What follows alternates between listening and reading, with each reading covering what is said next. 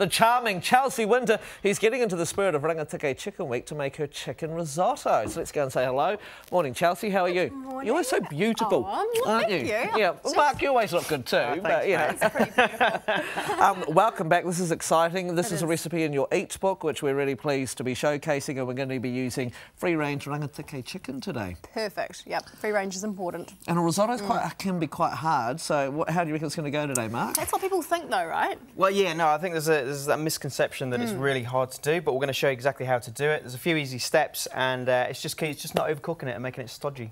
And that's it. It's really easy, and we'll show you that a bit later. It's all in the recipe, my friend. That's all in the recipe. That is so true. And you can find that in Chelsea's latest book. Great Christmas present, by the way. Great to have you with us in the cafe kitchen. We are delighted to welcome back Chelsea Winter, and you're kindly making chicken, thyme and mushroom risotto for our Rangatike Chicken Week, which is fantastic. So we're using top quality chicken, and we're using a top quality recipe. Free range chicken, eh? Yeah, free range chicken. And I love your book, Eat, because it's nice and easy to understand. It's all about the recipes, isn't it?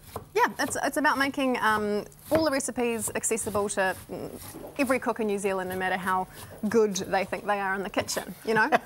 Well, it's true, because some people, I mean, I get a lot of... looking at Mike. Yeah. Well, maybe I was looking at you. No, but, you know, I get a lot of people saying, you know, risotto, you know, I've always been scared of it, but I tried your risotto out of Eat, and I can't believe I've cooked this. You know, they think it tastes a bit like a restaurant dish, so that's what I'm all about. Just taking the scary factor out of food. Nice work, and our director Glenn just told me that he made it, and it is easy and amazing. Oh, so there you go. Let's see if we can recreate it here today. We'll put Mark to work, shall we? Do you want me to do anything, or do you want me just to stand back? You just stir the vegetables. Stir the vegetables. Yeah. There you go. Yeah, get in there. And it is one of those recipes, like you were saying, like risotto, everyone's like, no, it's too hard, I can't do that, and they tend not to try it. It's a bit like soufflés as well. Okay. You know, I mean, there's a little bit of technical stuff in soufflés, but they're actually quite easy to make, and exactly the same with the risotto. Just follow us and we'll get it done for you. Okay, so what have we done here? We've chopped up celery and onion. Yeah, so we've got celery and onion, so we're just going to sweat that down. Yep. Get that cooked, and then we've got this beautiful risotto rice here. So this is arborio rice. There you go. Oh, sounds better. Are we going to say risotto today? We're just going to say risotto. Risotto. So, like, you know, it's a very Italian kind of thing, right? I do come from Manchester, and that's how I say things. No, I wasn't meaning you. I just mean me. I mean, I've got the Kiwi twang pretty hard out. And, you know... Pretty hard out.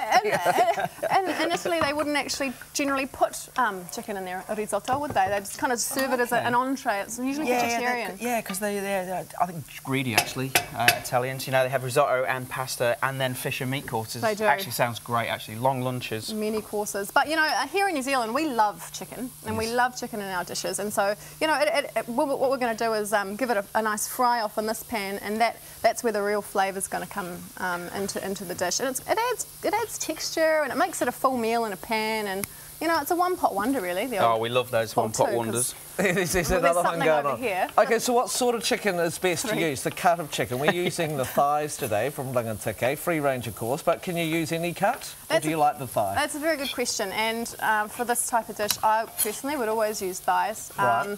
They're not prone to drying out, they've got more flavour, and, you know, with the slow sort of cooking, they go lovely and tender. Right. Whereas if you put some breast in there, it's probably just going to dry out and go a bit, you know... Yeah, you've got less margin of error, really. Okay, so about this size chunk is what we need?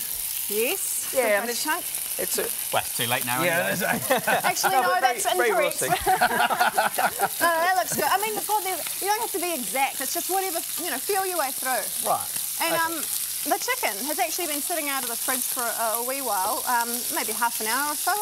And it takes the chill off, and we've patted it dry. Okay. And that helps it get lovely and golden and crispy in the pan. Because if you were just to, like, slop really cold, wet chicken in there... Yeah, it's going to take the temperature of the pan down. You're not going to get any colour on there. It's just going to stew, you know. It's all about different textures. And actually, in the recipe, we were talking about it before, you want to do the chicken in the large pot first, so you get all that nice caramelisation, all that flavour in there, and then you start the process, and all that flavour then goes into the risotto. Okay, nice. There's some good tips but going on there's a way here. around it. We're going to deglaze that later and put it in there. Yeah, and that is all flavour. Make it work. Right, so we've got the vegetables sweated down, so we're going to put the rice in now, aren't we?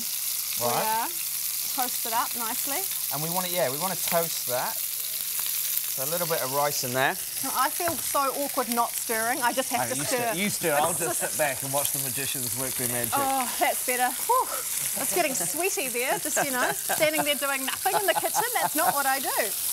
Yeah, but this is a goodie. And so if you wanted to make this in advance, you could stop it. You can tell us when you'd stop it, eh? Yeah. So you can do this whole process, and you can get the stock in there as well. And you want to take it to about 3/4 of the way for the rice. Right. So you'll see the rice after. We'll show you.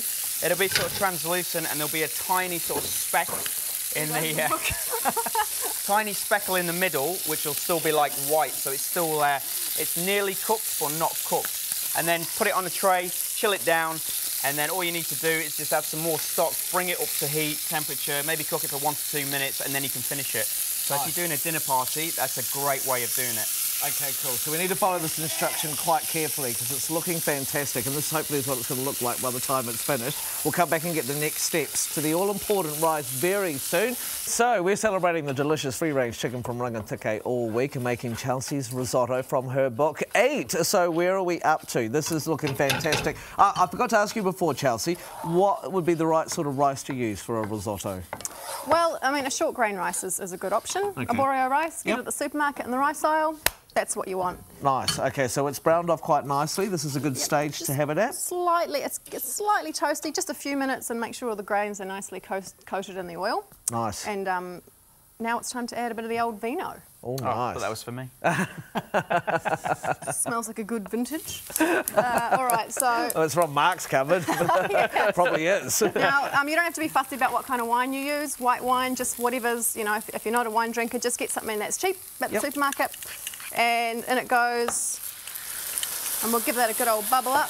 Nice. So the important thing here is that it's going to add flavour and depth, and it's going to cut through the richness of the risotto. The wine, as soon as it goes in and it bubbles, that's all the alcohol sort of evaporating. So there's no actual alcohol in there. That's a good point to make, actually. And so if you stick your face in and do that, watch yourself later.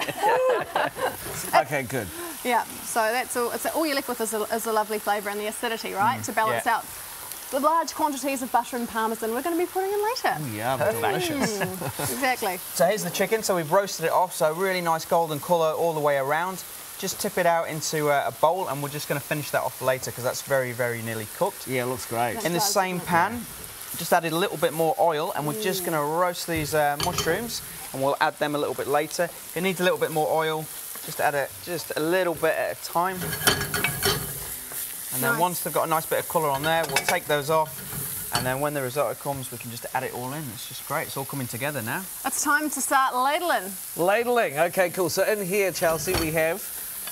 Stock. Chicken stock. And we've heated it up a little bit, eh? So brought it to the boil, and it's hot. So if it's hot going in there, it's going to speed up the process. So this speeds up the whole process, really. So whilst you do your first stages, your stock can be warm, and then it's just a continuous feeding of the stock until you get to that perfect, you know, cookiness of the grain. OK, so we're doing this for TV purposes, so we're going to speed it up. But at home, how long would it usually take to do the ladling process? Oh, I mean, it depends on your gas ring, it depends on how wide your pot is, but I mean, you know, you're probably going to look about 10-15 minutes. Want some more? Not quite yet. Okay. In like 5 seconds, we want more. Oh, 5 seconds, OK. I'm kidding. You get his timer out. About half a ladle at a time. OK. And essentially what you do is you kind of wait for it to absorb before you put the next half ladle in. And yes, there is a bit of standing around, stirring, but at the end of the day, it's quite relaxing. Cooking. Yeah. And you know, if no one's to say you can't pour another glass of wine and sip that whilst you're cooking, like it might just be a nice little time out in your day. I love your approach to cooking. That's good. That's a good way to do it. You're right, isn't it? It is. And the smells coming from here are absolutely incredible. Would you like some more, Chelsea? Yes, please. It's quite exciting. I mean, I get excited helping Mark out every day, but having you here, you know, next level. You guys. Until you get a book out, Mark. No, just wait until tomorrow. Oh, wait until tomorrow. Oh, there you go. Next week tomorrow. That is so exciting. OK, cool. A little more. Yeah, it's going lovely and creamy and, brilliant. Absolutely beautiful. And then probably the second most important thing is obviously after cooking the rice is how do you serve it? Because some people serve it really dry, and then the drier you serve it, the more sort of stodgy it is and the heavier it is. You know, I like to sort of serve it quite rich, wet. Well, not wet, not sloppy, but loose. Not sloppy. That's a better term. So just a bit looser, but you know, and to make it loose, you know, we put heaps of parmesan in there and butter. And just, you know, it's beautiful. It's meant to be silky. Like exactly, when you silky. shimmy the pan, it should sort of like almost ripple a little bit, eh? Oh, you've got such better words than I have. Slappy. Silky. Oh, I love it. Well, everything's looking nice. Would you like just a little bit more before we go? More in there. Okay, cool. And we've got some fresh thyme we're going to put in.